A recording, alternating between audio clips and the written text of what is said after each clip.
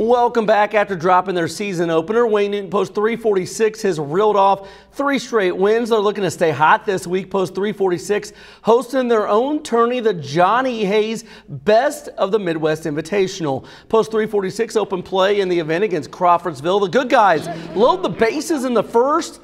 Nice 2-strike hitting by Jason Cottrell. He goes the other way to drive in 2. He had 3 RBI in this one. Second inning, great defense turned in by Post 346. Second baseman Tyler Will. He robs Crawfordsville of a hit with a sweet over-the-head basket catch. Cade Moore had a big game at the plate for Post 346.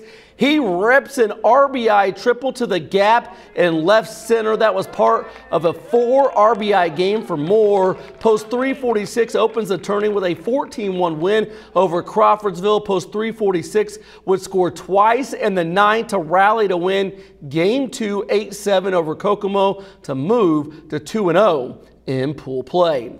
St. Mary of the Woods